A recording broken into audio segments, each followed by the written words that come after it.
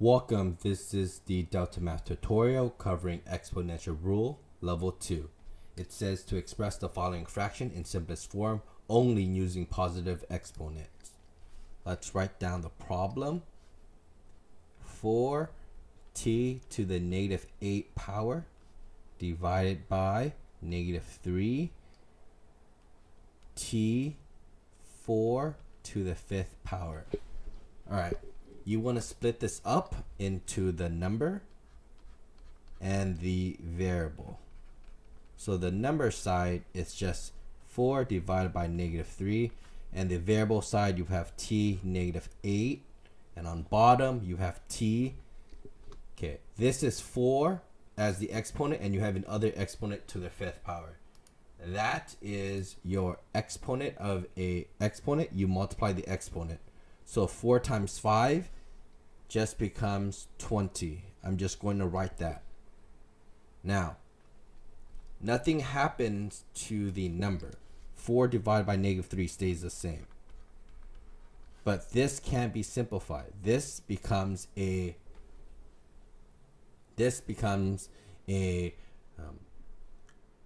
quotient of exponent. So here you're going to subtract the exponents. So t, you have negative 8 and you have 20. And it says to subtract it. So negative 8 subtract 20 is negative 28. We don't like it having a negative exponent, so we are going to bring it down. So it becomes 1 over t to the 28 power. All we do is bring it to the bottom of the fraction. It becomes a 28 power here.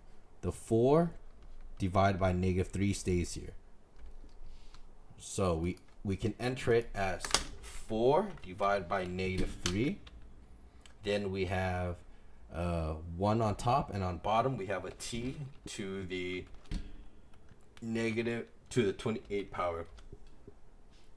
All right. So this is what happens when it just comes back together like this. Right. So it looks something like that. Right. There's really no more 1 here because 4 times 1 is 1. Okay, so that's what we got here. Submit the answer.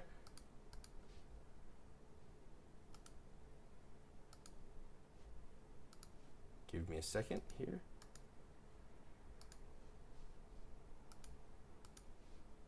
We got the correct answer. Here's all the work in detail.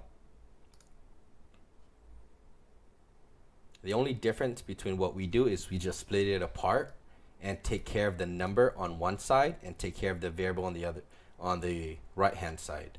Okay, then we just bring it back. Let's take a look at the next problem.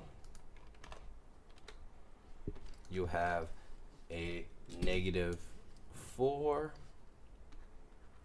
p to the negative 5th power divided by negative 2 p 5th to the 5th power. Separate this from the number, so negative 4 divided by negative 2, and the variable side p negative 5, which is on top, and on bottom we have p 5 to the 5th power. We should see that as a exponent of an exponent. You multiply the exponent, so on bottom it becomes 25, p to the 25th power. Let's simplify. Negative 4 divided by negative 2 just gets you a 2. Here we have now a quotient of the exponent, so it's p negative 5 and 25, and we are going to subtract the exponents because this is a quotient of an exponent. We subtract the exponents. So this is because p negative 5 minus negative 25 gets you negative 30. Nothing happens to the 2. We don't like when it's a negative exponent. Right? So we are going to bring it down. So it becomes 1 p to the 30th power. We just bring it down. Nothing happens to the 2.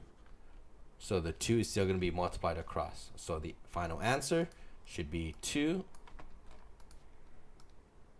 divided by p to the 30th power.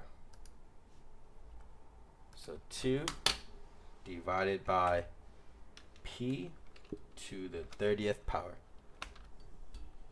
Hit submit, and we are correct.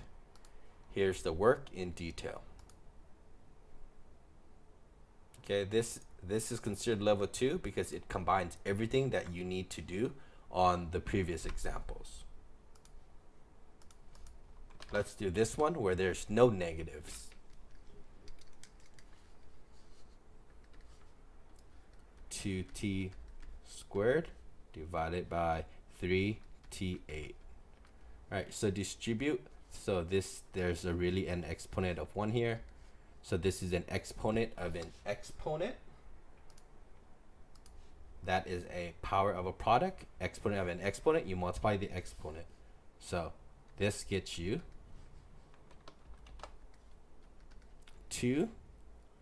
1 times 2 for the exponent, and then you have t 2 times 1.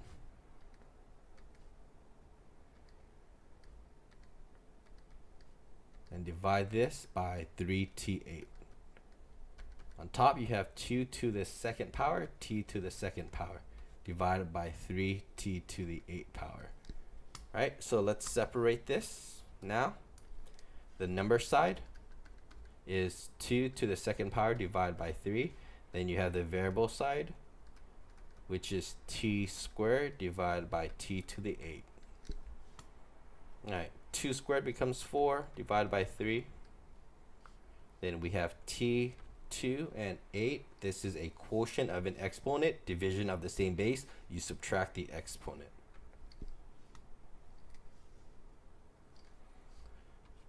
Two minus 8 is minus 6.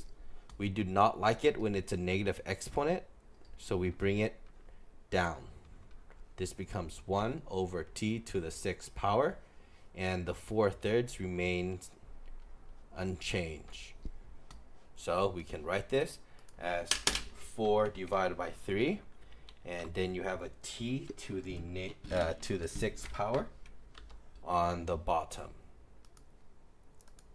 There you go.